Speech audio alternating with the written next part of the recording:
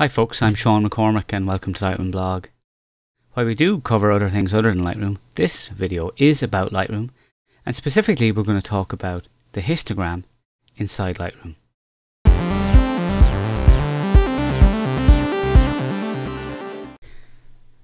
The histogram is located up here on the right hand side of Develop. As you can see, we've got a little mix of colours in here, a few little bits and pieces going on, like these little triangles here with squares around them. And as I jump across different sections, we can see that what's happening down here is changing. So it says highlights there. If I move off there altogether, we can see that we have information about our file.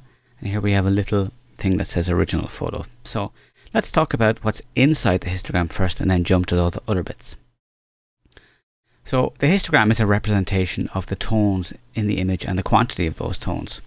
So as we look here, we can see there's nothing down here that indicates that there's nothing that's fully black. As we move across here, this is indicating that there's a lot of mid-tones in the image.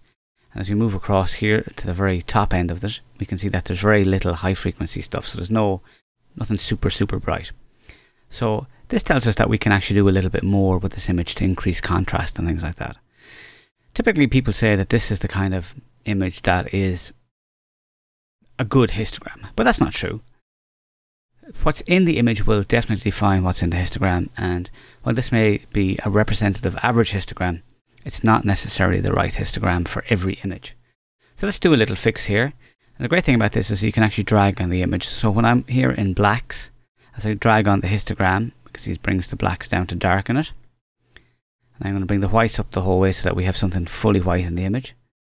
So we can see that we've greatly increased the contrast in the image, and the saturation will increase with that contrast. Now, because of the way it works within Lightroom, that as we're pushing up these whites, we can see that we're building up a little spike here. So it's doing its best to protect us from clipping. Highlight clipping is something that you want to avoid, whereas shadow clipping is not as critical because sometimes things will go to deepest black. Now, if you want to see where those things are, you need to turn on these highlight clipping indicators and shadow clipping indicators. So just click that there. I'm going to bring the blacks way down. So as you can see, this triangle is lit up to let us know that stuff is clipped. And these blue areas tell us in the image what is actually being clipped within. So if you want to bring it back, we can just bring it back a little bit from there. And we still have some slight blue areas there saying that these are deep shadows, even though this is not indicating anything. So we just pull that up a little bit, that'll get rid of it. And the same with the whites, we can bring it up and we can clip it. And if we turn on that clipping indicator, all of those areas in red are completely clipped. Again, we can turn it on directly by clicking on the triangle itself, or you can use the J key to toggle the clipping indicators on and off. So I'm just going to bring it back so we can see we're just below everything being fully white in these clouds. So we've extended the tone there a little bit in this image. But it's not the only kind of histogram we can have on image. Let's say we've got a night scene. So here's a shot that I shot in London. And with the clipping indicators on, we can see that we've deep shadows here inside Big Ben itself, or rather the clock tower. Big Ben is the name of the bell. So if I just bring that up a little bit there, we can see we've opened up and we're allowing some of that shadow detail back there. Now I don't want it to come too far, because what will happen is it's jumped a little bit because I'm using a tablet and it just likes to jump sometimes when I do that. So bring it back down a bit more. I might even do it directly on the fader this time, or on the slider, and there we go. So about 15, 14 seems to have worked for that.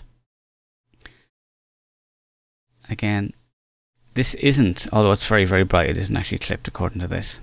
But as we can see here, by looking at the histogram, most of the tones in the image are down towards the left hand side, which tells us that it's mostly dark tones in the image. Now we look at this, if we were to have this in the middle, so let's bring up the exposure so that clump is in the middle, like the other histogram that we saw a minute ago. And we can see here that that isn't right, that this is way too bright and way overexposed. So let's double click to bring it back down again. And we can see that it looks way better, and it looks like what we're expecting from this kind of an image. In actual fact, it's probably not dark enough, and I can bring the blacks down, or what I could do is I can increase the contrast, and that will help with that. Another example of a dark image is this one here. We can see in this one here again that most of the tones are down here towards the bottom, but yet we have all of this highlight clipping in the church as well. So we can see that we do have a full range of image. Now if we want, we can try and recover some of the blacks here by lifting up the blacks. And we can also open up the shadows. And then we can bring down the whites, which will be the brightest part of the image, and we can bring down some of the highlights as well. So we can see that that's kind of open up our tonal range.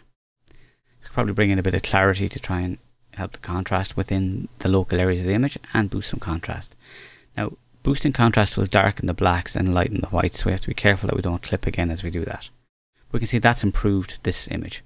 But we can see again, by looking at the histogram, we have all of this low stuff here, indicating that it's a very dark image, but yet when we look at the image we can see that the actual content is all there in the image itself, so it's not like there's something actually wrong with the image. So we're going to go for something completely different here. This is a high key studio image. So we can see straight away, because the clipping histogram is on, is that this area is completely clipped. But this is a high key image, so I'm going to press J to hide those clipping indicators. We see that it's white. It's supposed to be white because it's a high key image. So most of the tones here, including the skin tones, are up towards the top.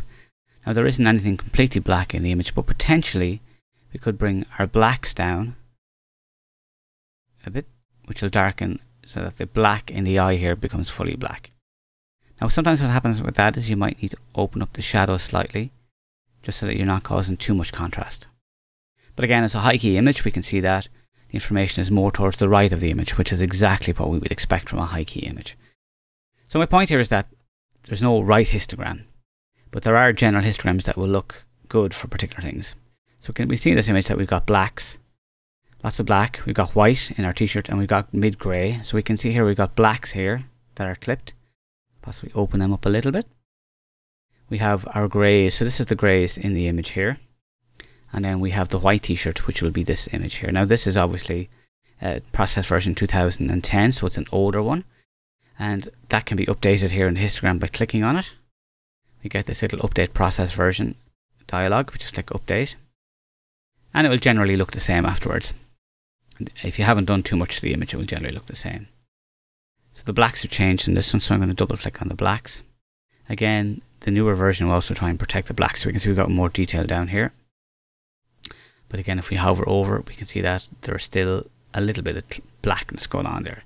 I don't mind it too much. Again, shadow clipping is not necessarily an issue in an image. But we can see that the balance is there. We've got our dark parts of the image, we've got our greys, and we've got our whites. So that's kind of a fuller balance of tones in the image. And again, another one that's a similar kind of a vibe. We've got a grey background, but in this case here it's supposed to be grey, but it's not. That's kind of a little bit of magenta, and you can see that this split of colours is happening here. So if I grab my white balance tool and I click, that'll make it grey again. So the background's grey, but it feels a little bit green in areas, so I might try down here instead. So but we can see here by looking at the spikes that they're a lot closer together, so it's saying that the colours are a lot more even. But then up here they're a little bit more split. So these are things that you can tell by looking at the histogram itself.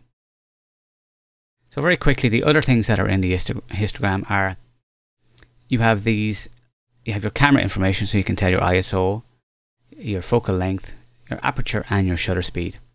We can see here that we have originals plus smart preview, so that means that this image has a smart preview created. So if I go to a different image like this one here, this one also has a smart preview, and I think, let me see now, there should be at least one of them with no smart preview.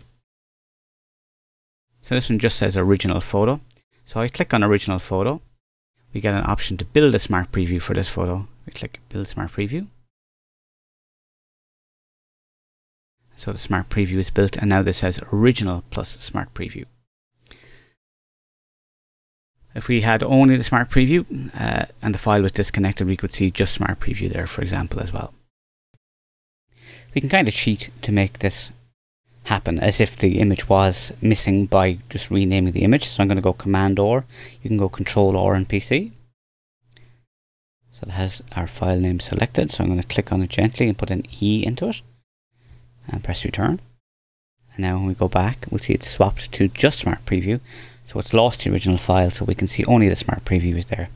The smart previews can be used to edit when files are missing, or if you had, say, your images were on an offline drive, like an external drive that's disconnected, you can still edit if the smart previews are created with a catalog on your main drive. So for example, I'm going to do an edit here.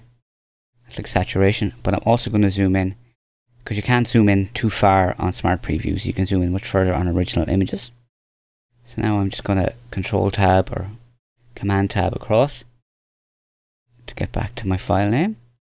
And now I'm going to just get rid of that E, so that's renamed again.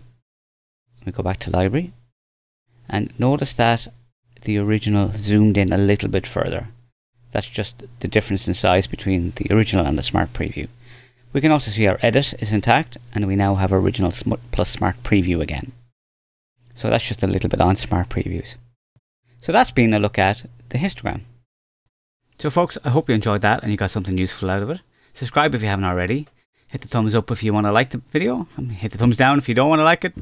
Plenty of people doing that too. Leave me a comment if you have any questions. That'd be great, or anything you'd like me to cover. Please do.